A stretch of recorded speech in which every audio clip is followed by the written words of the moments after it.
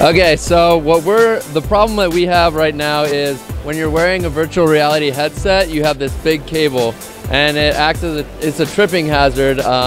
when it's hanging off behind you. So we designed a system to hold this cord up and out of your way. Essentially how it works is it will keep the cord up and follow you around, similar to the NFL Skycam on these cables up above, and it'll automatically follow your location and basically just keep the cables out of your way. All right, so as you can see,